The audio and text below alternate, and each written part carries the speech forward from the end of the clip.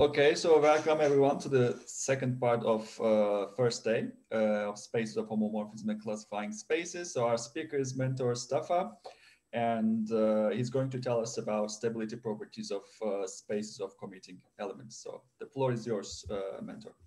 Thank you very much. Thank you very much for organizing this workshop. It's been a while, and it's nice to see all of the people involved in some of the research I'll be talking about. So I didn't know what the audience would be like, so I guess most people would be from the field that we'll be talking about, but I'm going to give some more basic introduction for maybe people who are not very familiar with the topics. So this work that I'm going to talk about is joint work with Dan Ramras, who is also going to give a talk, but on a different topic. And if you have any questions at any time, please let me know, stop me, okay? So again, my talk will be on stability properties of spaces of commuting elements. Now, in my talk, I'm going to talk about many different spaces, but I'll focus on mainly one space, and then all the other results are going to come from that space. Okay. So let me see if this works. Okay, cool. So as I said, this is joint with Dan. So I'm going to give an introduction first, a very basic introduction. Hopefully it's not going to bore some of you who already know this. So I'm going to give some examples and results, and I'm going to talk about some results that Dan and I have proved. So basically the Hilbert-Poincare series of these spaces of pairwise commuting elements in Lie groups. And I'm going to talk about homological stability and representation stability. I'll give you a very brief overview of what the theory talks about and the tools that we need in our paper, in our work to prove the results. And then I'm going to talk about the main results. And at the very end of the talk, if I have time, I'll talk about how the proofs go. Okay, I'll give you a very brief overview of the proofs. I also wanted to mention that I think Daisuke is going to give a talk on his work, and he has extended some of the results that we have proved here in this talk. So maybe when he gives his own talk, he'll talk about it. I'm not really sure. But so when the time comes, I'm going to tell you exactly what results they have extended and they have improved, okay, with another collaborator. All right. So it's my first time using my iPad when I give a talk. So, all right, so here is the setup. So we have a compact Lie group that we call G, okay? And usually this will be one of the groups in the classical list of groups, like SONs, SUNs, and SPNs. And you can also consider, for example, the exceptional Lie groups like G2, etc. And so the same result would follow, okay, in any of those groups. Well, it depends on the theorem, but many results will follow for all types of groups. And in this case, pi is a finitely generated discrete group. Let's say that this has n generators. Okay, n is a finite number and a finite integer. And we want to study the following spaces. So we want to study the spaces of group homomorphisms, okay, that we denote by this notation. And this is basically, if you have n generators, then you can identify this space with a subspace of G to the power of n, which consists of n tuples, okay?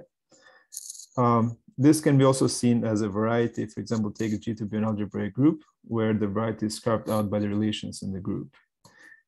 And we also are going to talk about the representation space, which means you take this space of homomorphisms and mod out by the action of G on each coordinate, okay?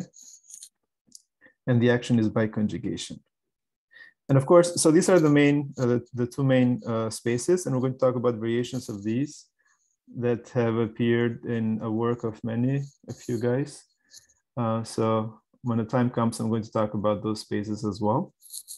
So these are these other variations that I have not listed here. Okay. And the main case in this talk is basically if you take this group pi to be the free abelian group of rank n, which means that this space becomes the space of n tuples in G to the power of n, and these tuples are pairwise commuting tuples, okay? And then you mod this space by G, and then you obtain this other space here. Now, of course, we're going to do more restrictions here because these spaces are not always path connected. So we're going to usually work with the path component of the trivial representation. All right. Some very basic examples. So if you just take your pi to be Z, then this space is just G, okay? I'm giving you the easiest possible examples because, in general, it's hard to describe the space, and tell you what it exactly is in terms of known spaces. So if you take pi to be the free abelian group, so this is free. Sorry, not free abelian group, but just free group, okay? In this case, just a free group. Then there's no restrictions there are no relations, so you get all of the G to the n. And if G is abelian, then the space of all commuting n tuples in an abelian group is obviously everything as well, right? Now, this is more general, but if you take the representation space of UR, so this is a unitary group, okay? And this is homeomorphic. This should be homeomorphic to, you just take the maximal torus to the power n, and then mod by SR, where SR acts diagonally, okay? So this acts diagonally. All right, this is actually more general. You can just take any G here. Let's say G is compact and connected. Then you'd have the maximal torus of G, okay? And then the same thing holds. Of course, here you should have the Wile group.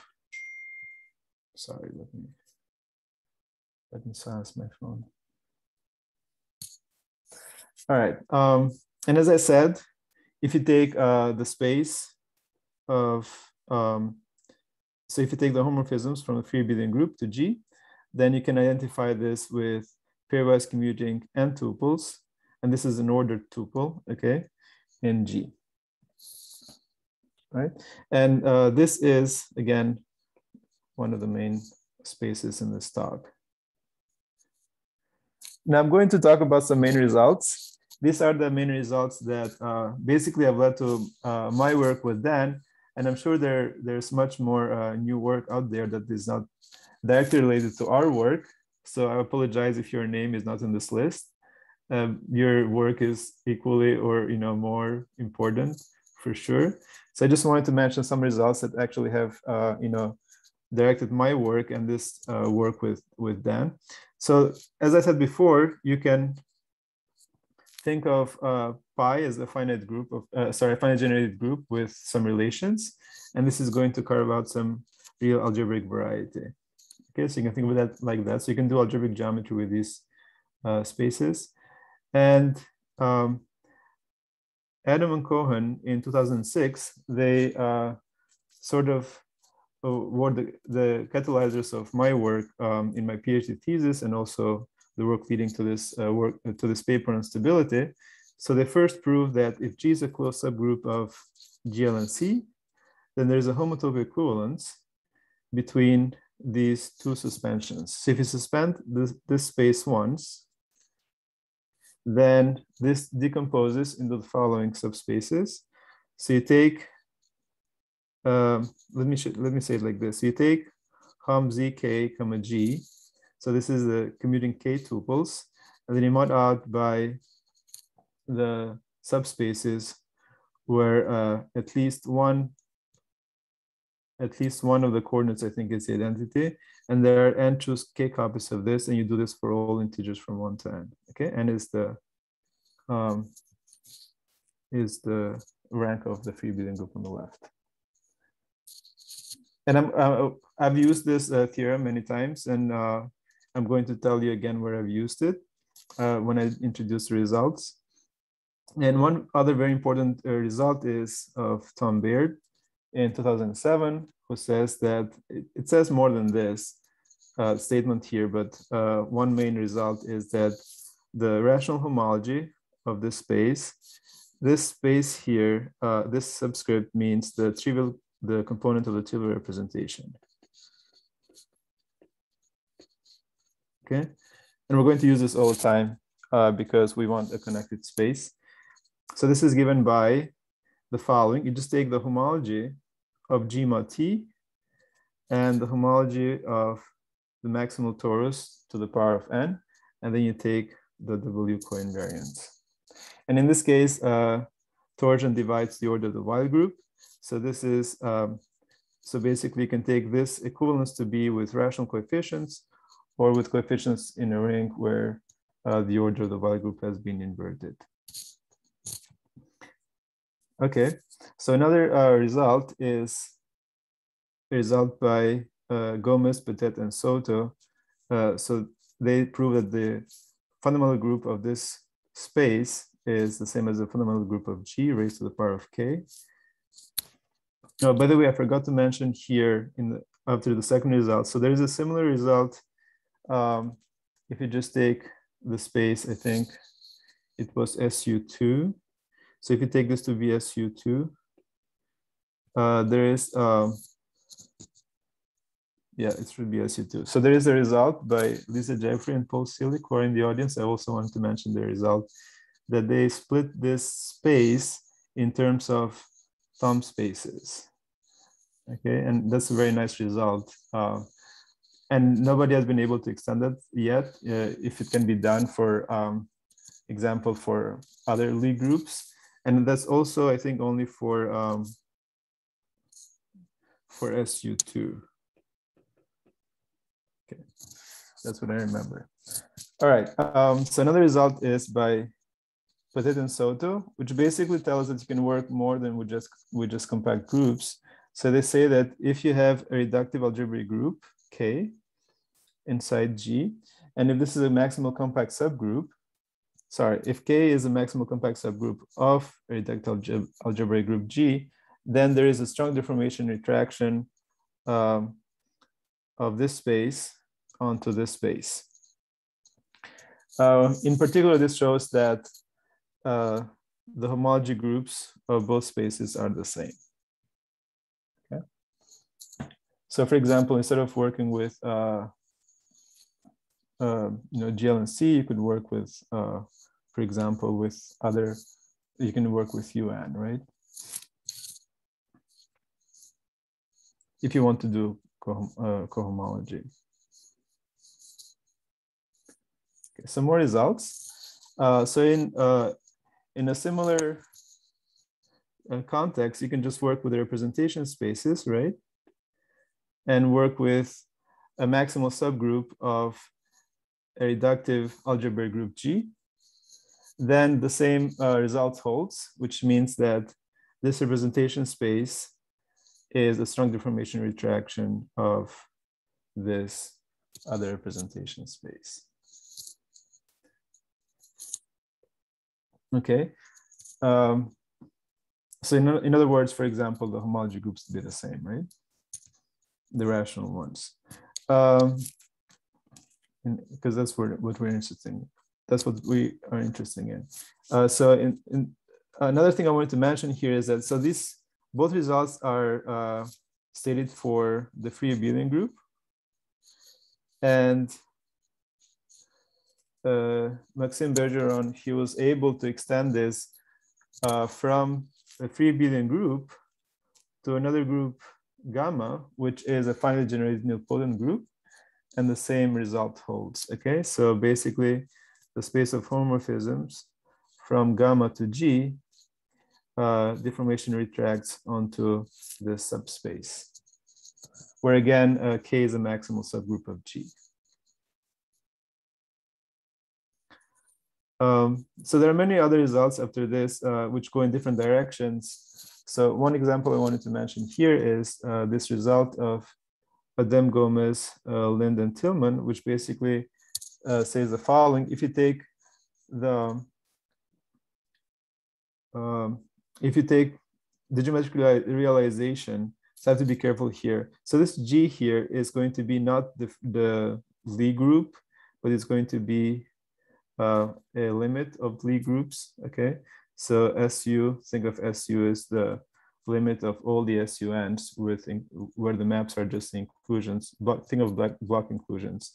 Then if you take the geometric realization of these spaces, so this is basically take the free group and mod by the Q stage in the descending central series, then this space is an infinite loop space for all Q greater than or equal to 2. So basically they're able to define a sort of new homology theories using these spaces. And as I said, there are many other results that I'm not including here. Newer results, like for example, the results of Daisuke Kishimoto and his collaborator, not only on stability, but also on, for example, on torsion in these spaces. All right. Again, if you want me to talk about your result or if you want to mention something which is important, please let me know and we can discuss it. Now, two results that I wanted to mention that we worked with Dan are the following. So we wanted to understand the homology of these spaces. And of course, we know from Baird's result that the homology of these spaces can be given in a certain way. But we also wanted to compute the Poincare series of these spaces. So in this case, with Dan, we're able to show that the Poincare series of the space of homomorphisms from Zn into G. G in this case is a compactly connected Lie group. And we just take the component of the trivial representation. We don't talk about the other components. So this Poincare series is given by the following. So you take this product here where these di's and the exponent of Q are the characteristic degrees of W. So all while groups have certain characteristic degrees that I can give you more information for. For example, if you take, I think it's UN. If you take UN with a while group, the symmetric group Sn, these degrees di are just 1, 2, 3, up to n. Okay, so these are basically some degrees of some invariant polynomials that are going to generate a certain polynomial ring. And then we have this summation here over all elements of the while group. Now, the way we prove this is we take a better refinement of this Poincare series. So we take basically degrees of certain components in our formula, but this is one way that you can write it. Now we're also able to compute, I was also able to compute the Poincare series of the representation space, of the corresponding representation space. And this Poincare series doesn't really depend on the characteristic degrees of W at all. So this is just given by this formula here. Now, of course, the proofs that we gave were more topological. So this is where we used the decomposition of Adam and Cohen, and also some work that we've done before in order to arrive to these formulas. But of course, you could also prove these formulas using just algebra, as Daisuke has done in his paper. And you can do this by using Baird's result, that the homology of this space is given by the homology of G mod T, tensor with the homology of T to the n. Right, so this is not the only proof. And actually, I think Daisuke, they give an even better refinement of this formula because they were able to, for example, describe what these look like, okay? Because these are, I mean, these look nice. Maybe they're not very complicated to look at, but these are not very easy to compute. And Daisuke in his paper, I think, gives some better formulas for these. Or I should say more computable formulas. All right, so two examples that you can compute. So you can take this to be any Lie group, which is compactly connected. For example, if you take the exceptional Lie group G2, then this would be the Poincare series for Hom Z2, G2. Okay, I think this should be Z2 here. Let me just change that. Oh wait, no, that's N, that's fine. Sorry, that is okay. Yeah, so the second formula is for commuting N tuples in U3. So this is a Poincare series for that. And of course, we computed this using computers, okay? It's usually harder to do it by hand. You can do it for the low dimensional Lie groups, but for the higher ones, you need some help, yes. All right.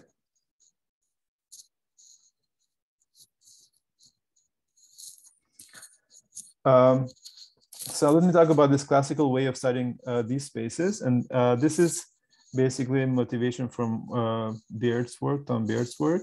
So what you can do is you can take the following. So if you want to study these spaces, so basically you want to study commuting N tuples, right, in G. So one way you can do this is the following. You can take the maximal torus T of the Lie group G, okay, and then take this map. So this map is basically the following. If you have an n+1 tuple here, G, comma T1 up to Tn, then this G is going to conjugate each element from the maximal torus. And then you have the following. And of course, these are going to commute again because of the conjugation, right? So these land into this space. All right, so and the normalizer of the maximal torus acts diagonally by conjugation on here. So basically you can take the quotient by NT here, and you have a similar map that lands on the right-hand side. And then you can reinterpret that map as follows, okay? You just take G mod T, the flag variety, cross T to the N mod W. Now, I should also say here that this actually lands in the component of the trivial representation. Okay. It's not necessarily all of the space. Of course, sometimes this is exactly the same as the space here, but in general, it's not. All right. So again, this map was studied by Beard in his paper. And also I used this in my work with Professor Cohen and Dan Ramras to study the rational cohomology of these spaces. And this was one of the ways that we also studied, these spaces to understand the Poincare series that I showed in the previous slide. How much time do I have? I have 25 minutes, right? More or less. Okay. All right. So let me talk about, so this is basically, I just wanted to talk about this. Maybe this is known to most of you, but I want to talk about this because this is actually one of the main ingredients in our proofs for stability, okay? So to study the stability of these spaces, we actually use this side, the left-hand side, okay? In this case, this side here, to study representation and then homological stability. Okay. And to study the stability, we basically consider the four classical types. So we consider type A, but instead of doing SUs, we're going to do U1, U2, etc. And type B, we're going to do, so these are the odd SONs. And then type C is SP1, SP2, and so on. So these are the symplectic ones, and then type D are the even SONs. All right, and then these have Weil groups as follows. So type A Weil group is basically a symmetric group, okay? And type B is, we call this a sign symmetric group, which is basically a root product of the cyclic group of two elements and the symmetric group. So think of this as permutations with signs, okay? And type D, and by the way, type B and type C have the same types of Weil groups. And type D is the even sign symmetric group. So this is basically the the sign symmetric groups that have only an even number of sign changes. You can think of it that way. So this is type D. Now, if you just take these types, type A, B, C, and D, just as spaces, okay, think of them as spaces, then these four types actually satisfy homological stability, okay? In the following sense. So I'm going to define what homological stability means in this context.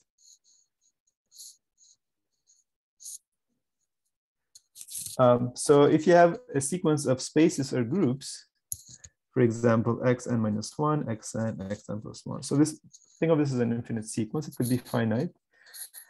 We say that this is homologically stable if the sequence of k homology groups basically take the kth homology of each space in the sequence or each group in the sequence, let's say with rational coefficients, stabilizes for a sufficiently large n, which means after a certain value of n, then these homology groups become the same. They're isomorphic.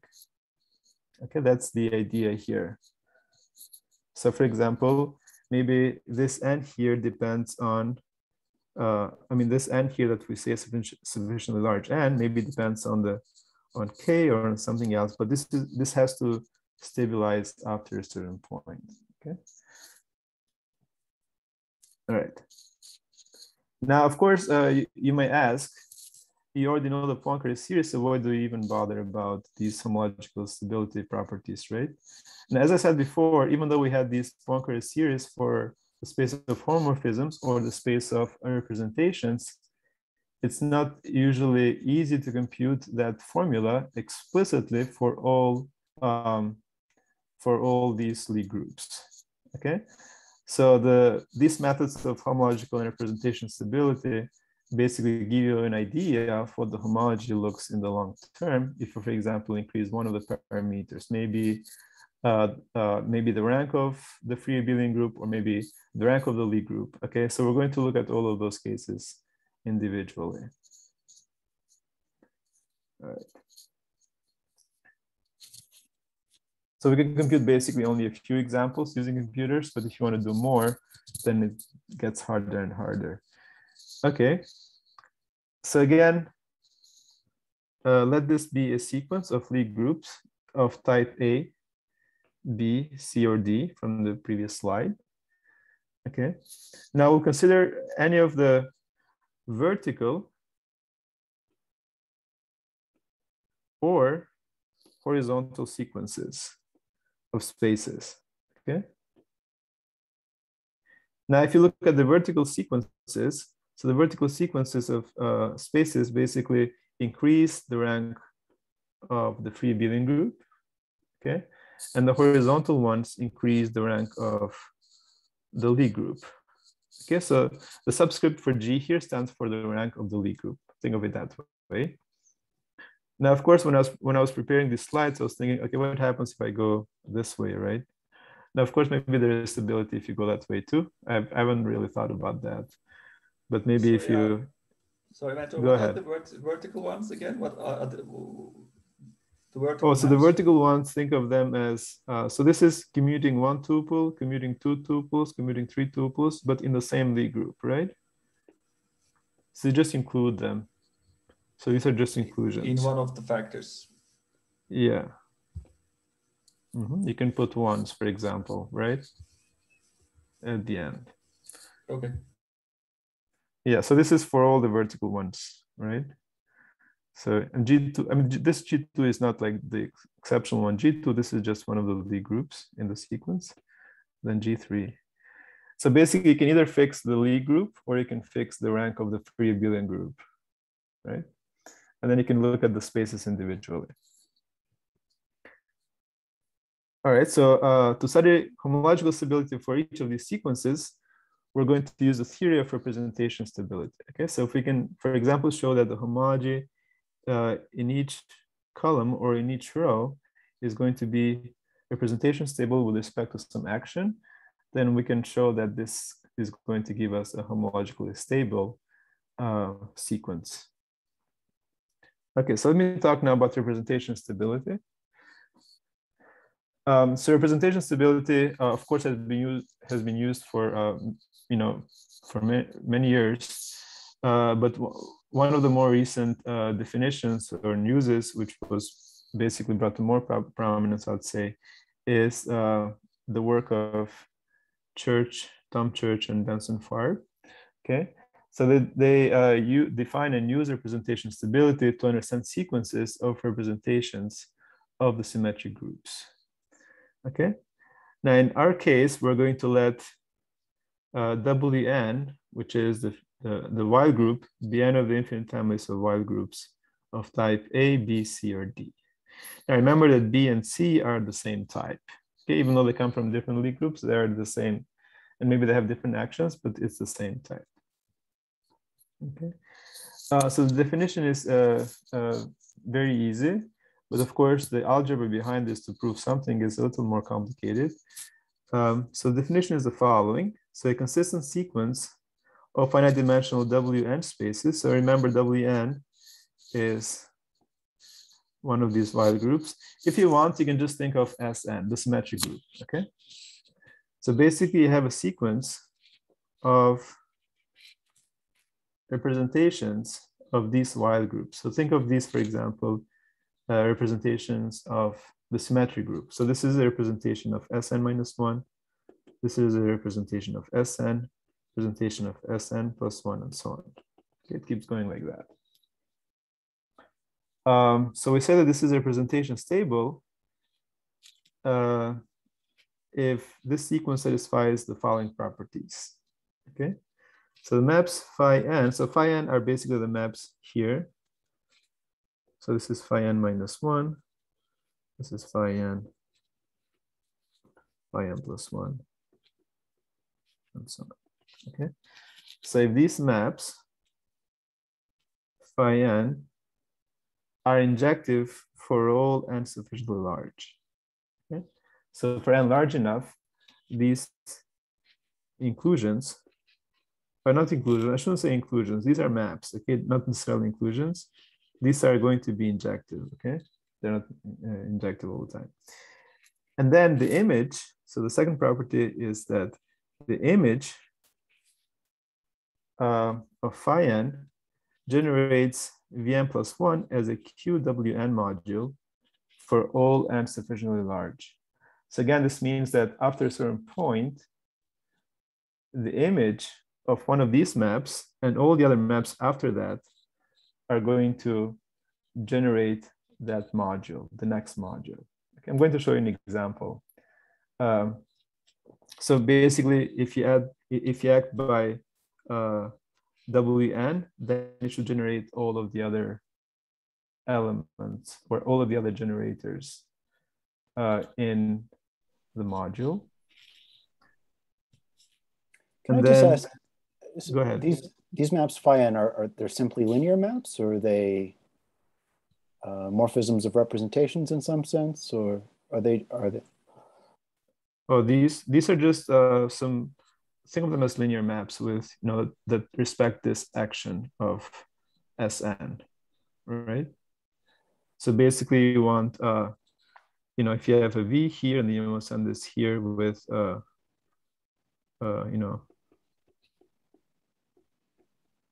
then if you add by Sn here, okay, then of course you want to know where this map goes. For example, if you have sigma times V, then there should be some compatibility under this map phi n here, okay? So there is some more involved definition here, but these are linear maps that should respect the action of Sn. Does it make sense? Yeah, so phi n from Vn to Vn plus 1 is a morphism of Wn representations. Yes. Because where you think of Wn as sitting inside of Wn plus 1? Exactly, yes. Okay. So then maybe is two, so the image would then be a Wn module. So maybe you need Wn plus 1 module or condition 2? Oh, this one here. Yeah, I think you're right. Let me think. Yes, because, okay, you're right. So if I look at the image of this in here, then of course it cannot necessarily generate all of Vn plus 1, but if I act by Wn plus 1, it's going to generate Vn plus 1. So you're right. So let me fix this. Yeah, thank you, Tom. So this is n plus 1. Okay, thanks. And these are complex representations, I guess, right? Yeah. You can think of complex representations. Okay.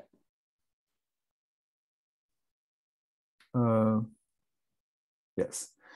And if you decompose Vn into reducible Wn representations, then let's say you have some reducible representations, and then they have some, you have some multiplicities, okay, for these irreducible representations. Then for each lambda, so lambda is basically a partition of n, then you have the multiplicity is independent of n, for n larger than some big N that depends on lambda. Okay. So this is the basic definition of a representation stable sequence of Wn modules. But again, you can think of the symmetric group if you want. Okay. All right. So can I ask a question? I didn't quite understand that previous sentence because you said that lambda is a partition of n, but n keeps changing. Or am I wrong here that n does not keep changing? But for a fixed n, well, for a fixed n, this lambda will depend on this little n here, right? Yes, but now you're going to change n. You say it's independent of n. So you got this coefficient, and the coefficient has a lambda and an n. So how do I go from one n to another and ask that it doesn't change? Like lambda is a partition of n. So now I go to n plus 1.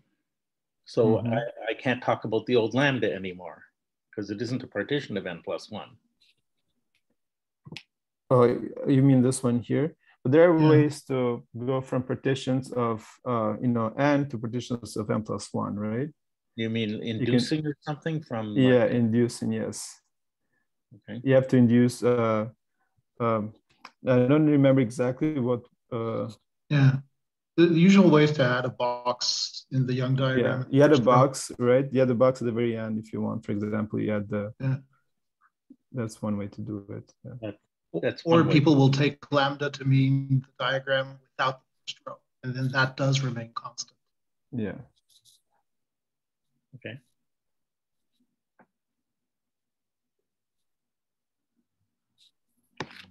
Is that clear? Okay. Yeah, adding box at the end makes sense to me. I mean, well, it fits with the example I know. Let's put it that way. Okay. All right.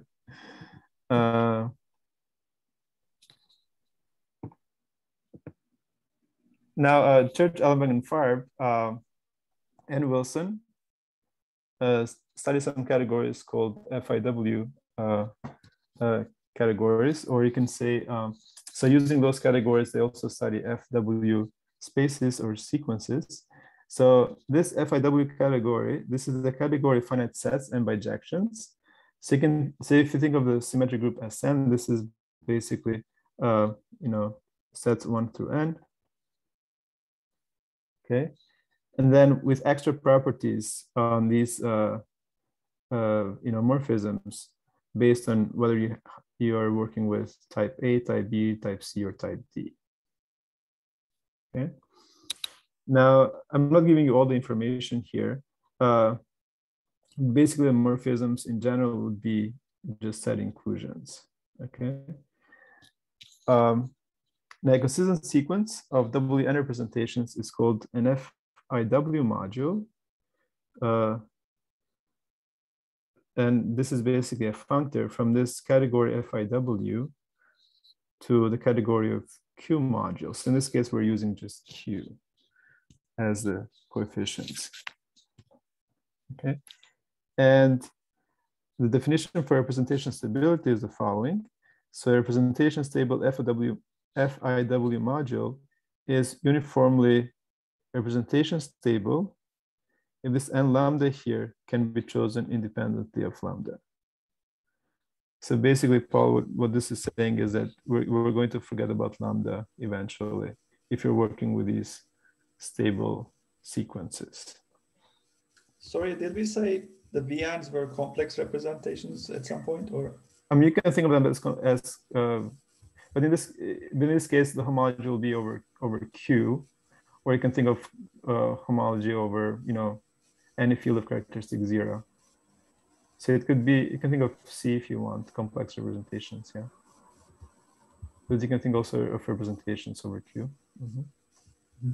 Okay.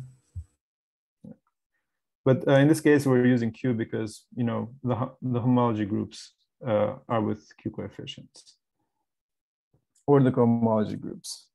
Now, sometimes in our proofs, we go back and forth between homology and cohomology. But if we can talk about homological stability, but also do work with cohomological stability. But then the maps have to be reversed and all of those things. All right, so an FIW module, so basically a consistent sequence of WN module representations, is finitely generated if there is a finite set of elements in the union of all of these modules that are not contained in any proper sub-FIW module of V. So basically this means that the images of these elements under FIW morphisms span each module Vn. Okay. All right, so you want each module to be generated by a finite number of elements. So here's an example. So you can take, for example, the polynomial ring with n generators, okay? Then this is an Sn module for each n, right? Where Sn permutes the generators. And you can take the following sequence. For example, you can take this module here. This is an S1 module, and this is an S2 module, and this is an S3 module, and so on, okay? And now what you can do is you can consider the degree 2 submodules. For example, the module generated by x1 squared, then you have x1 squared, x2 squared, x1, x2, and the next one, and so on, right? So basically, each of these collection is going to be is going to generate the degree 2 submodules. Okay. Now we say that this is finitely generated, since if you just pick this element and this element in each module in this sequence, then it's going to basically generate the entire module if you act on it by Sn, right? For example, there's a permutation that takes this index 1 to 2 and to 3 and to 4, etc. And then you can take all the other combinations of xi times xj by a permutation of 1 and 2. So this is a finite. So this is basically a finite generated FIW module, just because this set generates each module. All right. I don't know if this was one of the examples you had in mind, Paul, but this is one of the basic examples to describe what finite generation means in this case. All right, so the results we're going to use are the following. So if you have an FIW module V over field of characteristics 0, then this Vn is uniformly representation stable if and only if V is finitely generated. So basically, if you just show finite generation, then this is equivalent to saying that this sequence of, in this case, Sn modules in the previous example, but in general, Wn modules are going to be, so that sequence is going to be representation stable. Okay.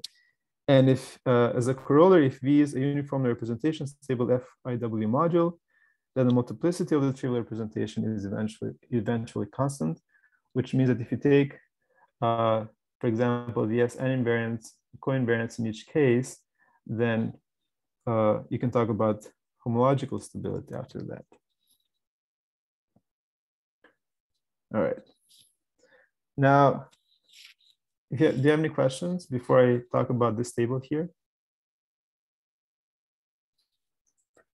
Okay. So am I out of time, Jihan, or how much time do I have? Because I want to plan. We said that. Yeah, I mean, technically you're out of time, but it's okay. Okay, so okay. I talked about all these things and didn't talk about the results. Okay, so let me say something very quickly here. Maybe 3-4 minutes, okay? Yeah, so, it sounds good. Yeah. Okay, thank you. So you can take the symmetric powers of x. So for example, in this case, this is equal to just x to the power of r mod SR. Okay, this is symmetric power. And this is basically the key to many of our results in this paper. Okay, so we showed that if you take this sequence of spaces, let's say x, x, and then x1, sorry, x2, x3, and so on. So basically there is a S1 action here, there's an S2 action here, S3 action here, and so on, right? And this is going to induce basically, an action on the homology of each product. Then this sequence of homologies, or the sequence of spaces, is going to be homologically stable, and the stable range is going to be R greater than or equal to K, which means that as soon as in the sequence, as soon as R is greater than or equal to K, K is a homological degree, then the sequence becomes stable. So basically all the groups are isomorphic to each other up to that point. And the reason why this is important is that, remember, the representation space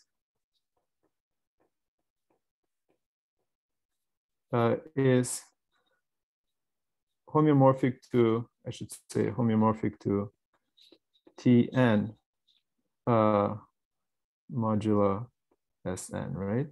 If Sn, for example, is the Weil group of G here, in general, you just say mod W, okay? And this is sort of a symmetric product if you do some adjustments to this homeomorphism, okay? This is our main result.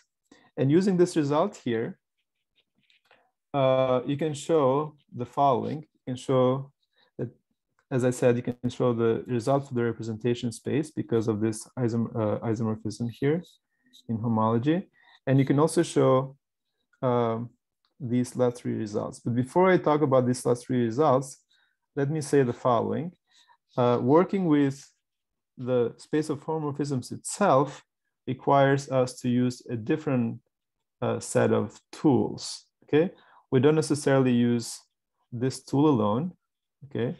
The homology of the symmetric products, but we also use G-equivalent cohomology and the Eilenberg-Moore spectral sequence.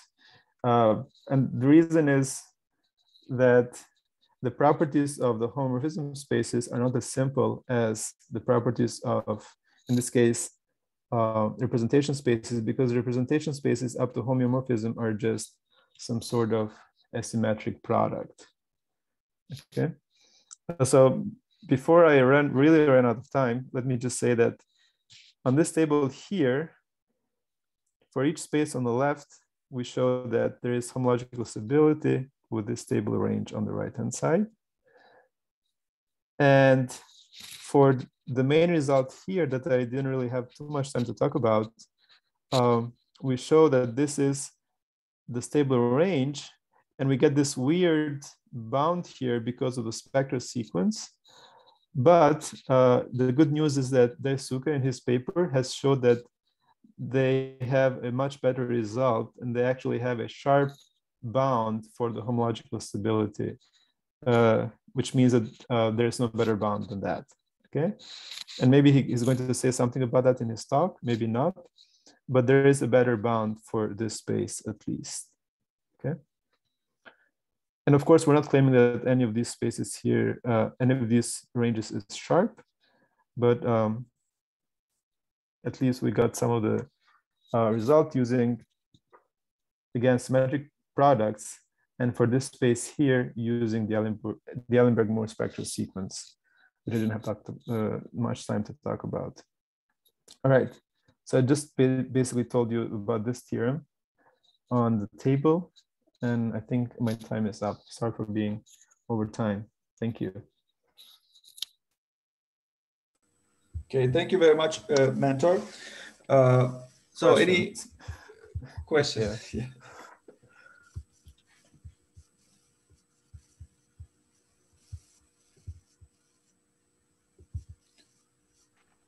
Okay, there were a couple of questions during the talk, but yes. There's something I wonder, but I'm not sure how interesting that this question is. So instead of looking at these Hom spaces from z to power n, what happens if you replace it with the D torsion version, like z mod d, for example?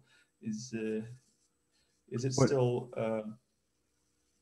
Oh, I mean, like what just do you take a replace? different. What do you want to Okay, replace them for? Like the Newtonian ones? Here, no, D torsion ones. So instead of Z, I would like to take Z mod D, for example.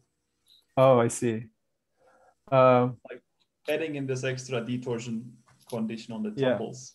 Okay, so there's some more if you just consider the representation space. And for the representation space, I think you can count the elements. Yeah, so the representation space is trivial. I mean, it's just points, but the but you can count the points. I mean, there's some work in counting the points.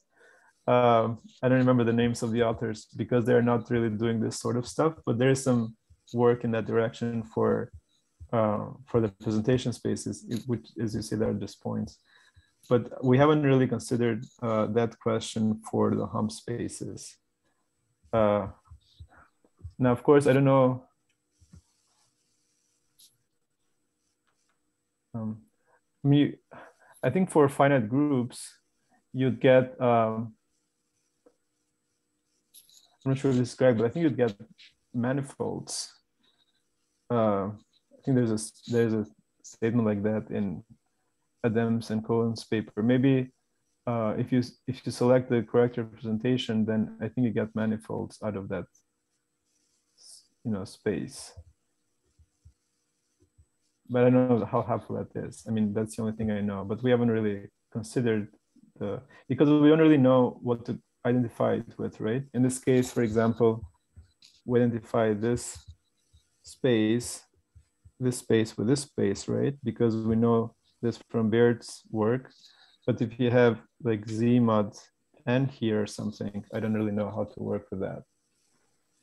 But in general, let's say, I mean, just take G to be something ordinary, like a unitary groups, for example, then so you have a map from the Hom spaces, right? You can just take things to the d power, and you have like the Hom Z mod d's appear as a subspace, right? The ones that just go to the point, like 1, 1, 1, 1. And maybe is it possible to deduce something about the D torsion ones by just looking at this map in general? I mean, not that I know of, but I mean, I'd have to think about that because I never thought about that question. But yeah, maybe. I'd say maybe. Yeah, I think in general there are maps like you can just take the D power and then these torsion ones somehow appear as a subspace. So So you understand something about those spaces or something about their stability? Yeah, I mean, in general, anything. In general, I was curious about this map, but in this context for the stability, stability. I mean, in general, I don't really know. Okay. Can I just ask? Isn't in the case when you look at just elements of finite order, isn't then the Hom space just some disjoint union of homogeneous spaces or something like this? Yeah, probably because the quotient space is just a discrete set of points. Yeah, maybe the Hom spaces are still too easy. Yeah. Okay. Okay.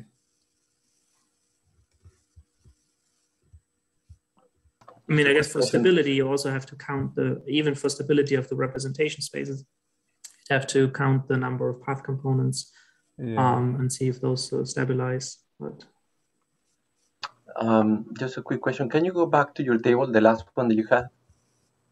This one?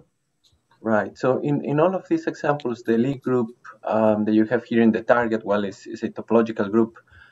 I see you have, for instance, some results about the space BCOM. What if you, I don't know if you have thought about this, replace the Lie group by a finite group, let's say the symmetric group? Any? Oh, I see.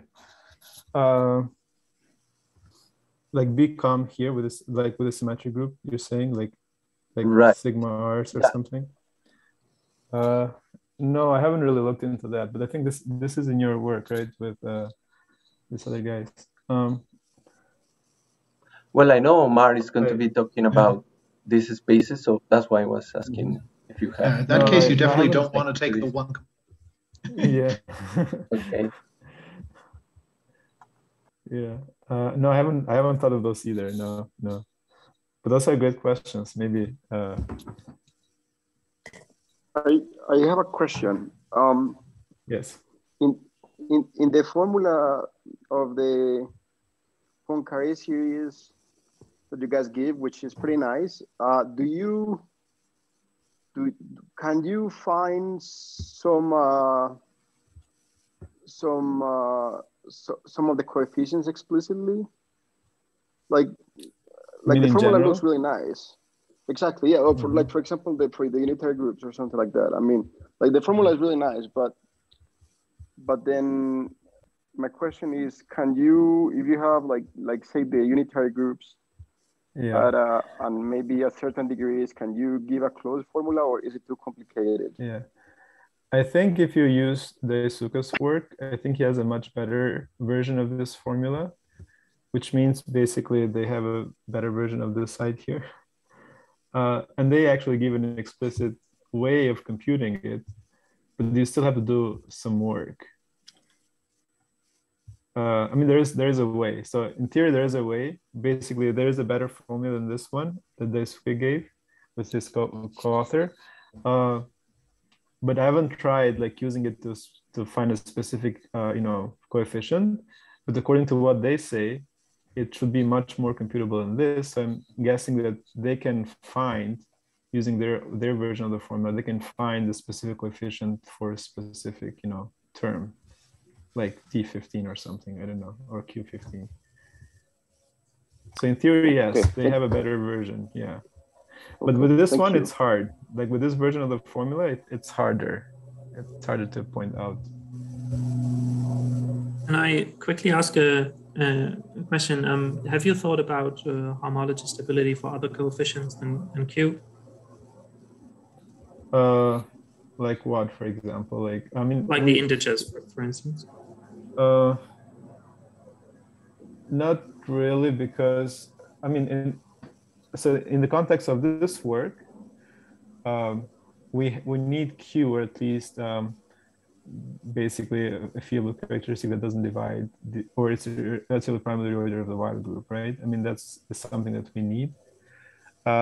So to work with the integer coefficients, you need some other tools, all right? Because we don't really know much about integer coefficients in general. Like even like another model for Hom would be really nice. But in this case, I don't know any better model than just Hom itself. So if you just want to work for SU2, where I happen to know all the groups, it does work for Z mod 2. If you look at the 2 torsion, yeah, exactly. They do stabilize, mostly to 0, except for H2. Their higher ones just stabilize to 0, but they do stabilize. So Paul, does this follow? They don't stabilize. Sorry, but they do stabilize. They don't stabilize to 0. Sorry. Okay. But they do. Does this follow from your decomposition or something related? Well, we get an exact formula for okay. for the groups. So okay. That's only for so I've been sorry. I've been thinking about the unitary groups quite a bit, and I think they're one does actually have homology stability also with integer coefficients, but I don't know how that would. I might be saying something about this when I give a talk on Thursday, but I have no clue if that would hold for other groups like orthogonal groups or something. So I was just wondering if you have like ever thought about that. So you know what happens to the torsion, basically? Or I mean, well, you know that idea. they stabilize. You still have to, it doesn't tell you what the groups directly are. It just tells you what, I guess you could compute the stable groups, because you do understand, at least for the unitary groups, you do understand the direct limit when the rank goes to infinity. Yes, but it's very specific to the unitary groups. And I don't know what methods one could use to say anything about orthogonal groups. I'd be happy to hear about that in your talk. Yeah, sounds interesting. Maybe I'll just comment that one of your examples was the symmetric product or symmetric power of a space X, and homological stability there is a classical result. I think it's Dold, and there it does work over all the integers as well. So yeah, that's true. Oh, shall we move to the next talk? I think it's time. Okay, thank you, Mentor. I have some more questions. Thank you, everyone. Yes.